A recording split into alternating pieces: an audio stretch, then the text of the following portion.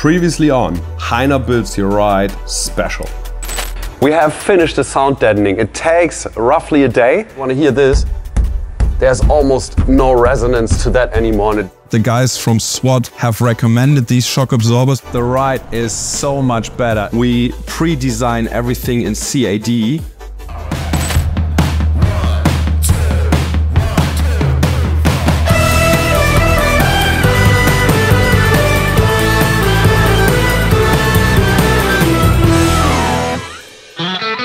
Good day, fellow forward drive enthusiasts, Heiner here. Our last adventure took us to SWAT, where the 76 series got a new suspension, new steering damper and heavy-duty drag linked. After that, armed with cutting-edge CAD 3D software, we meticulously crafted a blueprint for the interior. This was no ordinary design, it was a vision brought to life. Also, we put 2 layers of sound deadening into the car, which is absolute game changer. We changed the windscreen, we pre-run some cables and we installed the speakers and the head unit.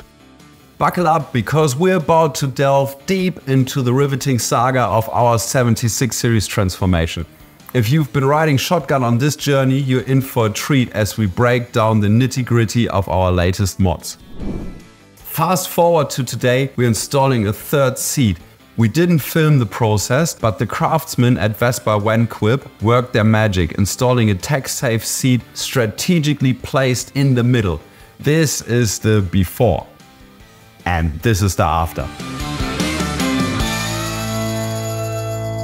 It's a foldable armrest with cup holders, versatile and also stylish.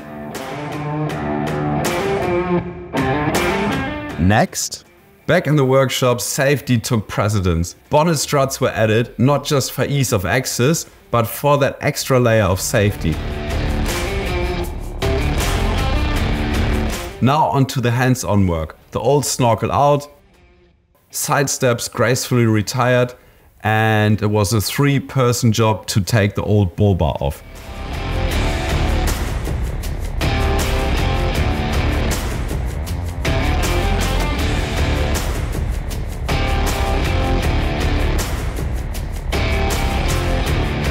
The headlights went out and a refreshing blast with a portable windblower left the front side looking sleek and ready for the next chapter. We have taken the front apart now.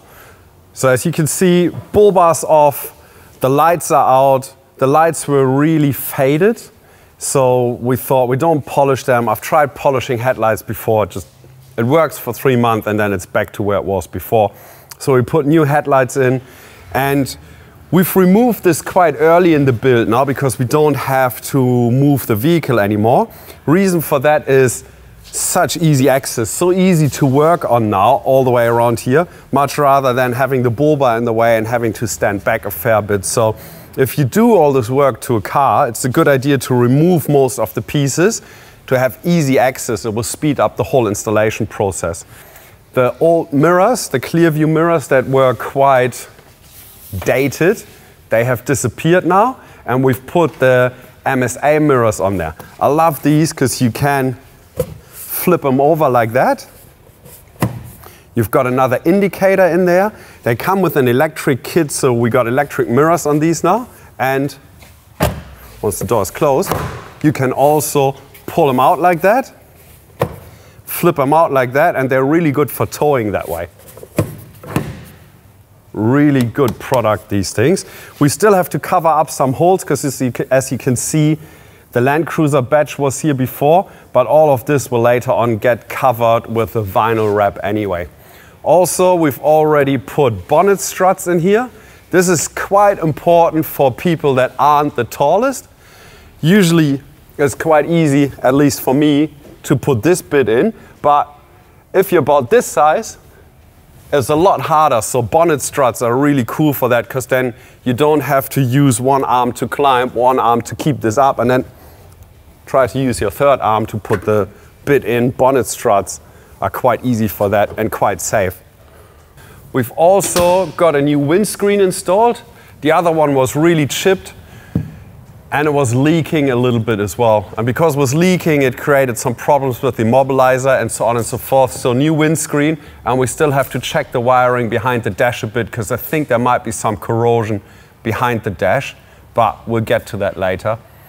We've also put a new mirror in, which isn't a mirror anymore, but that's our reverse camera. So the whole hood lining still needs to be cleaned afterwards. And what we do is we put a ram mount in here. And then to that, we mount the rear view mirror, which is nothing but just a big monitor. And the camera will be on the back of the vehicle because once this is loaded, you won't be able to see a lot out of the rear window anymore. And this camera will just come on with accessories and you can see out the back of the car through the screen.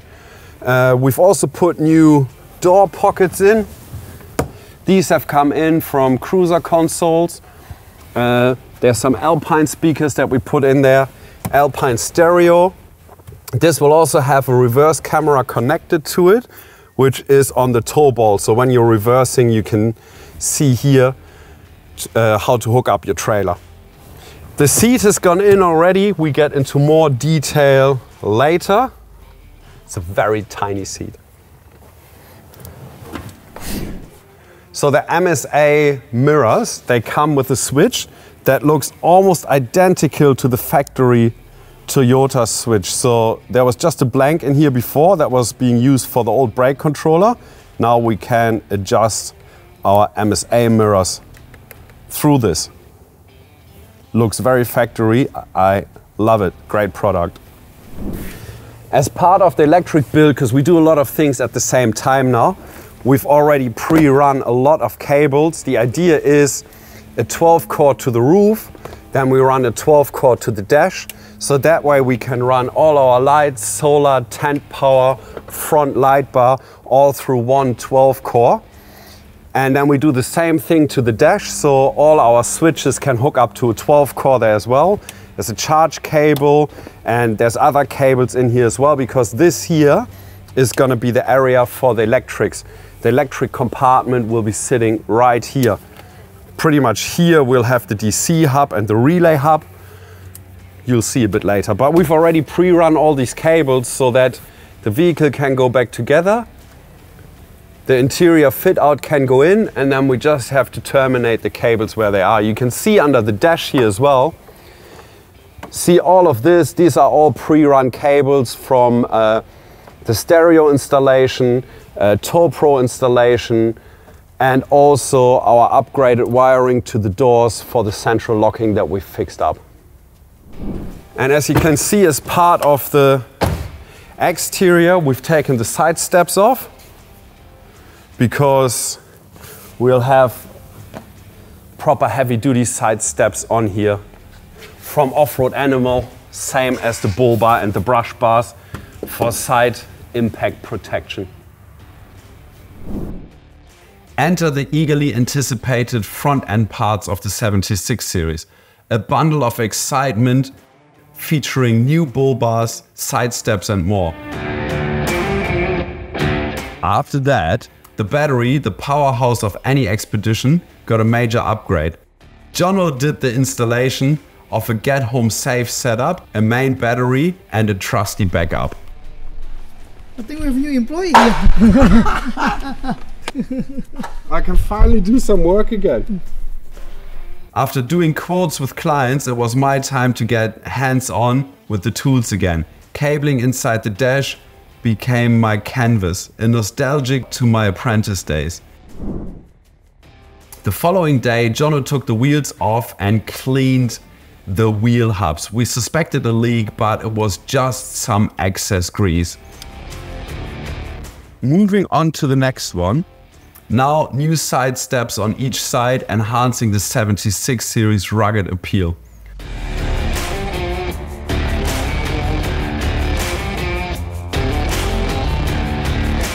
After we finished with that, over the weekend we embarked on the installation of new headlights and the bull bar. A minor hiccup, the record button forgot to clock in for duty, but before and after video captured the transformation. This is the before And this is the after.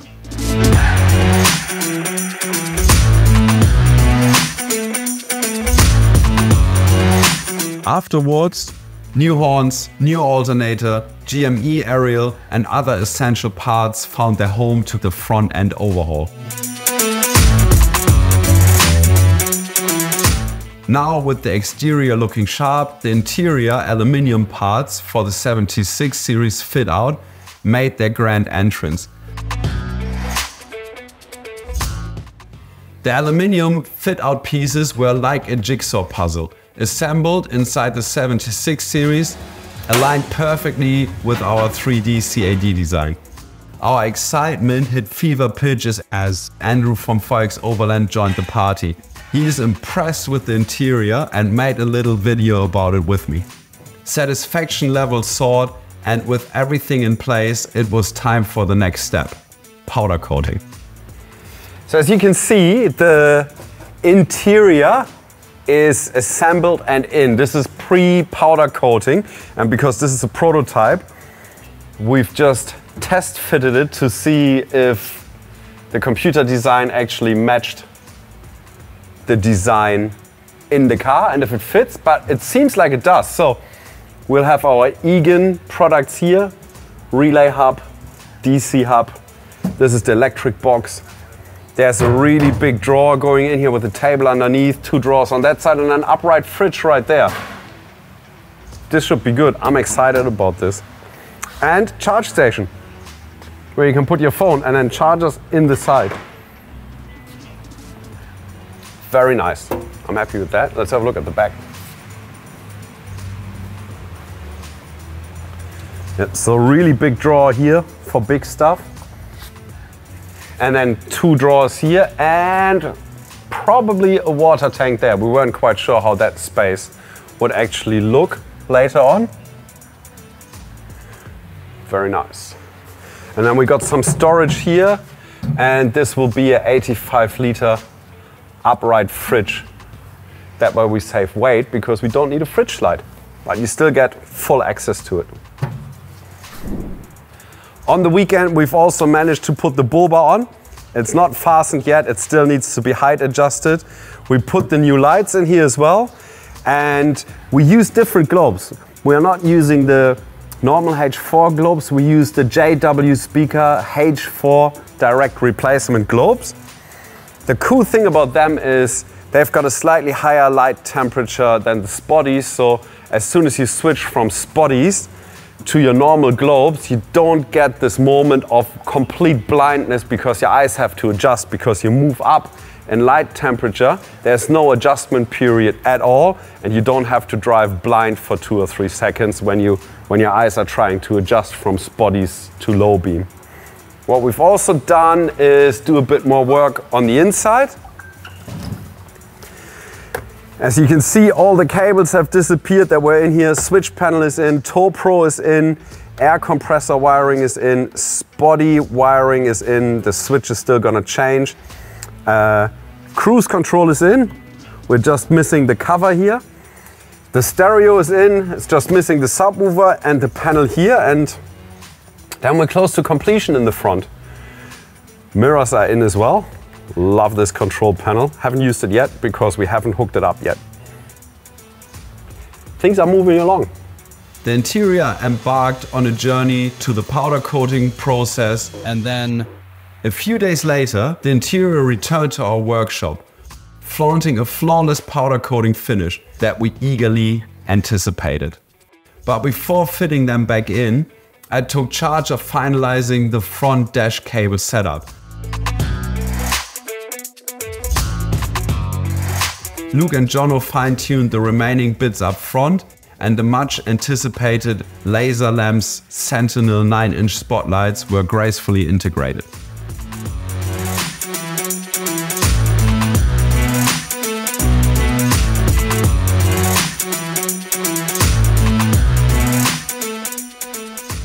The excitement continued as we received a special delivery, the Bush Company equipment for our rooftop tent and awning. The next morning, it was back to business at 8 AM. It's time to install all the interiors inside the 76 series. Now let's talk tech. Redarc products took center stage as we geared up to accompany our EGON DC hub. Now have a look at the Redarc lineup. We have got their BCDCN 1225 core, the Manager 30 with the red vision display, 2000 watt inverter with a remote for it. We have also got the 300 watt Redarc solar blanket and their 200 watt square roof solar panel. And all of that will be connected to the 200 amp hour Amptron Lithium Battery. This should make for an awesome electric setup.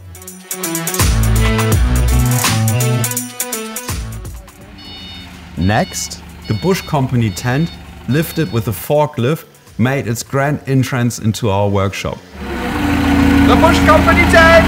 Yep, just in time! Unboxing the gear, including the Bush Company AX27 rooftop tent, was like unwrapping Christmas presents. The basic setup commenced, including the installation of the MaxTrax holder, solar panel, and a laser light bar up front.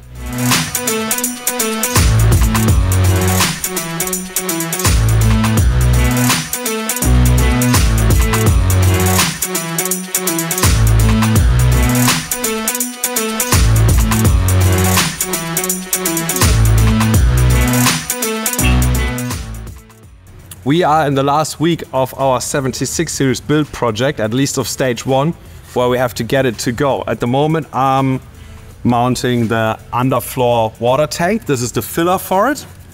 It will sit here later on, so you can fill up the tank under the floor. We have managed to now put the bullbar on. The Safari Air Max snorkel is on. Laser lamps, Sentinel 9-inch driving lights are fitted, and also the Linear 18 is fitted into the off-road Animal Toro bull bar. I really like these bars, and I've already had test drive with the car. It's phenomenal, the light output that we get from here. All the under bonnet work electrically is finished. We've got our jump start battery in here for the get home safe option. The Redarc SBI 12 control solenoid is there with the override switch. We have used these cool new battery studs, battery clamps, and we can add 2 cables to it, and they are M8, so the factory wiring can go on one side and then our accessory wiring can go on the other side. We're using our fabrication brackets here for the twin MIDI fuse holders. Still fuse is missing. The only thing that's running so far is the extra fuse box on that side. We've put the factory Toyota accessory fuse box in here. That's running all our driving lights. And the older style one that was in the car already, that is running the rear view mirror camera. It is running our electric MSA mirrors. These are quite cool because you can fold them like that and pull them out when you're actually towing. And because this is a workmate, it had manual mirrors. Now it's got electric mirrors, which I think is a must. And they integrate indicators into the mirrors, which is a safety thing. I think is great. We've also got the two-way mounted in there. See, the aerial is on the bull bar. The Tow Pro is installed. Rear Anderson is installed. Stereo is installed. We've got an Alpine head unit, Alpine door pods and speakers, and Alpine subwoofer under the seat. Our third seat is in. Even though as a full-grown adult you don't want to be sitting on it, but it's very nice as an armrest, and then you can sit a kid up to 12 years in here. Very uncomfortably, I think, but if it's just for a 2 or 3 hour drive, I think it will be fine. We've also, this is the handpiece of the XRS 370. Then we've got the battery override switch here. That doesn't work at the moment because it's disconnected, that's correct. Water heater switch, the work light switches are here.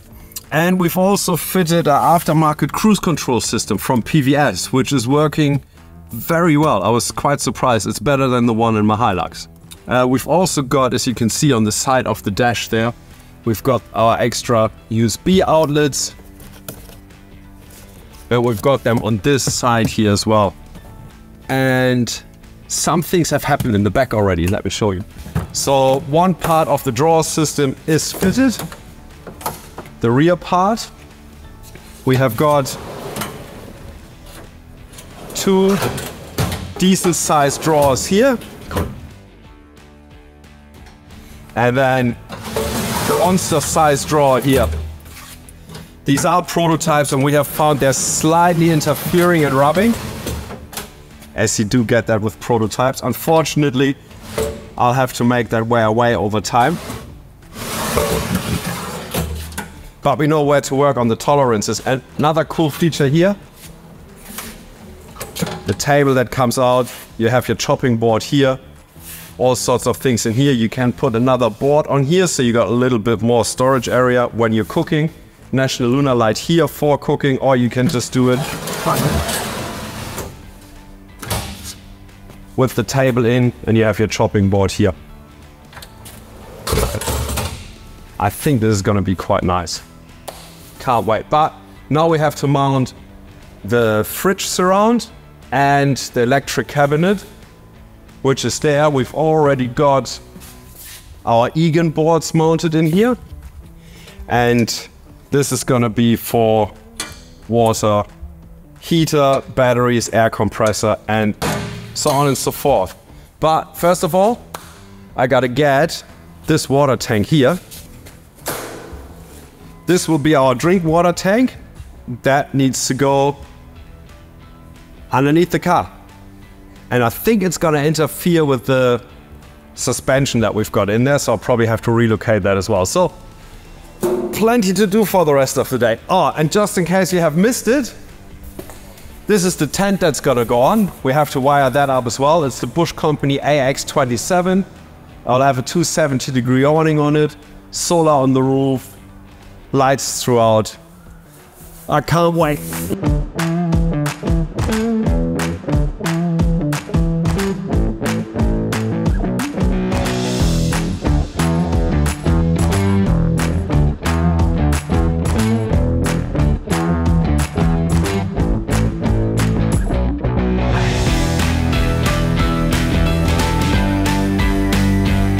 The team worked tirelessly, fitting the interior until late into the night, marking the end of a productive day.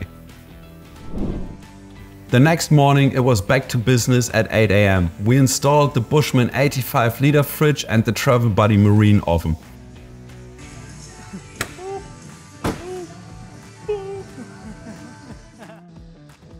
I delved back into the intricate world of electrics, and I was installing the Redarc products, including the Manager 30, BCDC core, inverter, ARB twin piston compressor, and the TVMS screen for the Manager 30.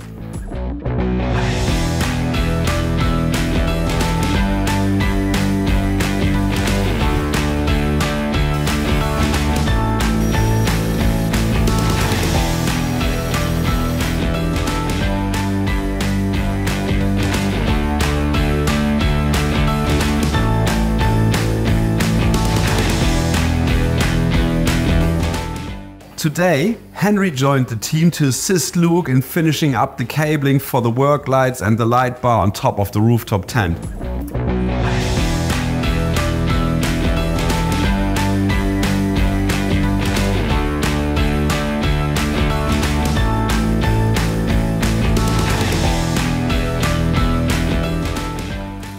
Our 76 series build is in full motion.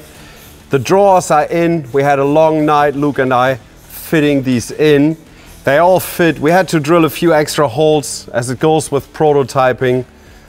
We've learned a lot that we can do better in the future, but this is what this is for. It's practice so that we know how to do these things properly, but it's still come up really nicely. We've got the 2000 watt Redarc inverter in here already. Manager 30 is in there, BCDC core 25. There's an EGON relay hub, EGON DC hub there. Then we've got a twin piston compressor and an air tank with an outlet. This is gonna be a charge station. And then towards the back here, we have got the drawers in. It's quite a big drawer here. You got light here, it's National Lunar Light. It's the camera for the rear view mirror. The water heater will be sitting on that faceplate there, and then really cool on this side here, we've already got the fridge in. That's an 85-liter upright, and it opens quite nicely that way. We'll even have a little freezer in here for ice or whatever else might be. And the cool thing is the door opens far enough so you can even take this all the way in and out. Quite important if you have to clean it from time to time. And then down here, we've got a travel buddy. And this will also be kitchen storage areas. You can put big things in here at the same time, pots and pans or whatever else. Little canvas bags to organize the area. And then over here, we are working on the rooftop tent at the moment. So Luke and Henry are here with me, and we're putting a 200-watt Redarc solar panel on there. This is the new Laser Lamps Linear 36 Elite, which has got double the light output than the old Linear 36. This should be really cool on the roof. And then over here, we'll have left-hand and right-hand side work light. Also Laser Lamps Utility 25 with the orange/yellow, amber, whatever you want to call it, cover on it. This is a Bush Company rooftop tent. All the brackets are supplied by Bush Company as well, including the Max-Trax holder. We've got a shovel holder on the side here. And then we're just fitting a 270 awning also from Bush Company on the other side. Yeah, we better keep going. Simultaneously, Luke began the water heater installation, integrating the 6-liter Aquinos water heater into the 76 series.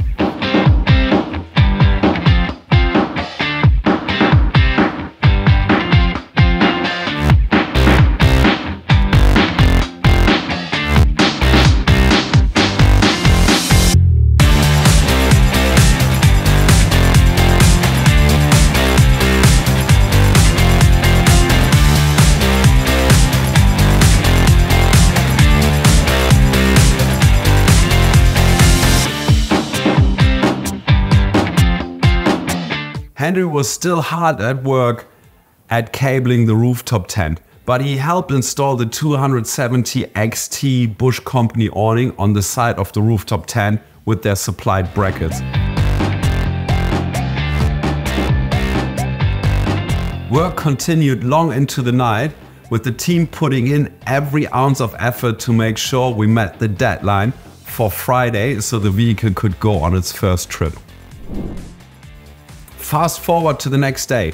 I focused on finalizing the electric install, while Luke took charge of installing the EGON water hub on the side of the drawers. This is only a temporary install to get it out on its first trip. We haven't got the gull wings and the gull wing boxes yet, where the water hub will be installed later.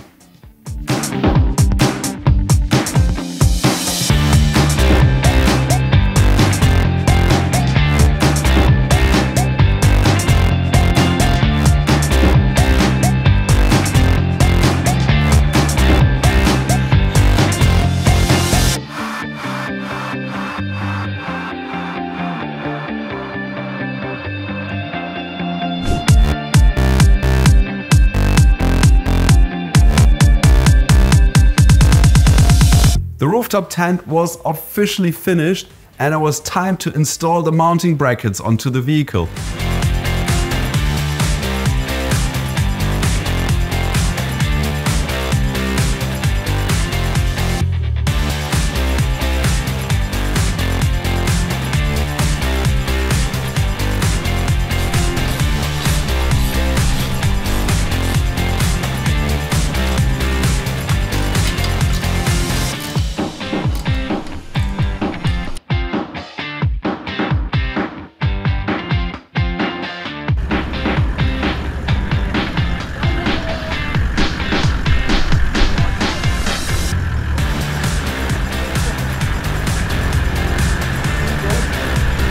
Luke and Henry seamlessly executed the installation, showcasing their skills in handling the forklift to carry the rooftop tent onto the 76 series.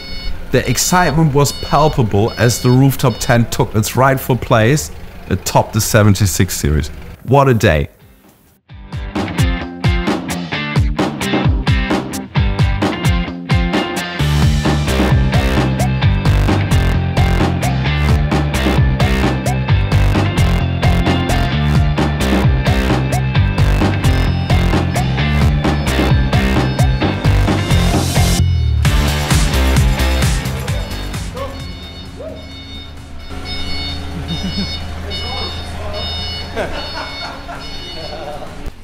What's the next step?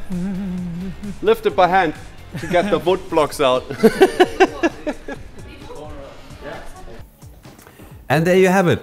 The culmination of our step-by-step process in building the 76 series. I'm elated to witness it all come together. If you've enjoyed the journey as much as we have, subscribing to our channel and hitting that notification bell would mean the world to us. Trust me, you won't want to miss the next one. It is the big reveal of the whole system. So stay tuned and see you soon. Coming up in the next episode. We're just doing the finishing touches. This thing is going to go on a trip. It's the first time we've built an interior for a car. This is how it turned out. Come and have a look. Lights in with the JW speaker H4 direct fit globes. Gas struts for the bonnet, because Verena is not the tallest person in the world, so she can actually lift the bonnet up. So this whole area will be covered when we're out camping. What we've also did with our bar